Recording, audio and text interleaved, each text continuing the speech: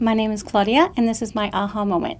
I work with shelter animals at the local Humane Society. We take in dogs and cats and bunnies and birds and whatever comes our way that finds themselves homeless or abandoned. And we do our best to, get them home ready.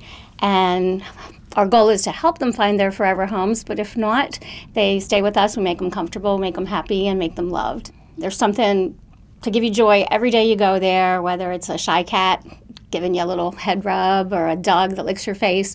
And so they give so much back that I think they provide the comfort and peace. Especially I find with the Humane Society animals, they're so grateful. I have 3 cats, a guinea pig, and a hamster, all from the shelter.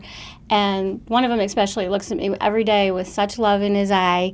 And he's so grateful that he's part of our home. And I hear a lot of people that get their pets from a shelter.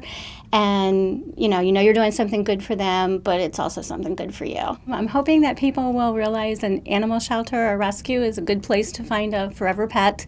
A lot of people say they can't come because they find it too sad to watch the animals or see their sadness. But if you don't do anything, they don't ever leave. And that's how I volunteered, because I used to just send money, and then I thought, well, I'm not really making a difference. But now by going, I am.